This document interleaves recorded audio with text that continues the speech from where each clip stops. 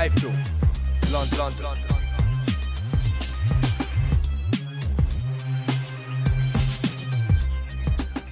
iFILM. This is Cogan Cassius for iFILM London. We're at the Nottingham Arena. With me, I've got still the IBF Super Middleweight Champion of the world, FROCH. MACK, inside 3 rounds. Talk to me about it. Short and sweet. I thought it would have been a little bit sharper earlier on and thrown more shots in response to my jab. I was waiting for him to. I was trying to trigger him, expecting him to come back with a lot more, but I think he was frightened of my power. I caught him with a body shot early on, straight right down the pipe, and a couple of jabs sort of stiffened him up, and I was jabbing his arm because he's quite awkward. So maybe he just thought to himself, I'll try and ease into it, but I think the crowd may have got to him. I don't know, what was your question? Because I was expecting more myself. Yeah, I mean, but I hit him and I hurt him and I got him out of there as quickly as I could. I was always going to try and get him out of there as quickly as I could, but I'm surprised it was that fast. The first round when he came out, it looked as though he was going to, I thought it looked like he was going to give it some, to be honest. But once the fight got going and obviously you settled in, it was, like I said, 3 rounds, and it was. Well, it's history, as they say. Yeah, it seemed like every attack I put on him, because I was sort of sitting back behind the jab, giving him the opportunity to bring something to me and let a few shots go so I could slip and slide and block and counter-punch. I've been working on counter-punching for this fight. Boxing and moving, counter-punching, cut the ring off when he goes, don't chase him. And then when we get into the mix, when we get into range, do what I do. He'd let my heavy hands go and body, head, I hurt him. But it never really materialised into that kind of a fight. It was almost stand off with a jab, have a look, and when I decide to attack, the attack half kills him, half gets him out of there. So, but I caught him with some big shots. A couple of them body shots were crushing, and I think once he got hit with a couple of them shots, he was thinking to himself, "Oh dear, this hurts." And he wanted to go home. There's a lot of possibilities as regards to your future. So, I mean, there's always talk of Ward, Kessler, Bute. Where it's going to be, etc., etc. But if you could have your pick of the fight and the venue, you said that you'd be at the City Ground, you're Nottingham Forest, and against who would it be? Mikael Kessler at the City Ground. That's the fight, because Mikael Kessler's still a good fighter. He's a proud warrior. He's a man of my own heart. He likes to stand and not that we stand there and fight like sluggers. He boxes and moves.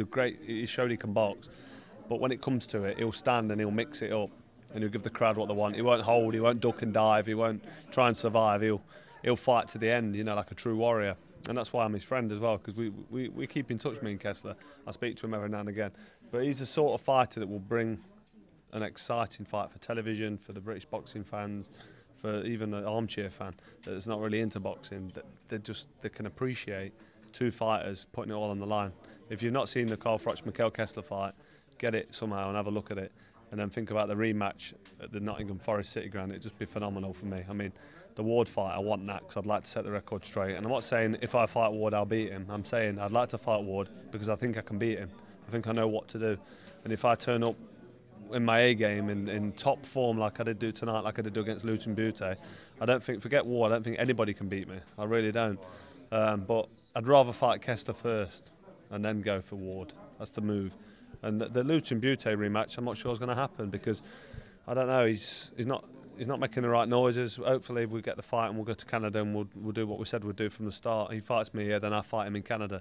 But we'll see what materialises from that. Eddie Hearn's been talking to Jean Bedard, his promoter, and he don't seem to be sort of saying, "Yeah, come on, let's come over in March. Let's get it on it." I think they want another fight, a little warm up. They want me to do something else, and then maybe we'll fight. So, after watching me tonight, he's probably going to think, you know what, FROCH is good. He punches hard. He battered me last time. I don't want another beating, and quite frankly, I don't blame him. He's a human being, and he don't want to get beat up again. But where else is he going to go? And if he's got any chance at all, it'll be in Montreal in his home city. If he can get fired up with the crowd and. So I think he should take the fight. If he's got what it takes and he got what he thinks it takes to come back into this sport at top level, he needs to fight me. But I think I'll crush him in Canada, wherever it is, again. More importantly than your super middleweight title, you've just announced that Rachel's 4 months pregnant, having another baby. Yeah, Rachel's pregnant.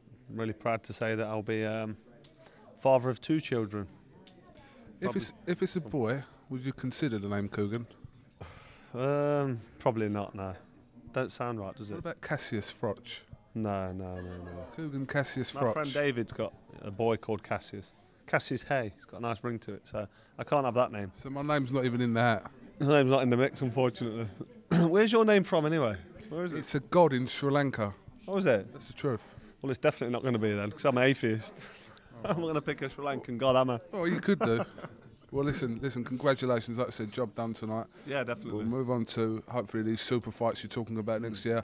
Get on to your promoter, your smug promoter, Eddie Hearn, who's standing there watching this interview.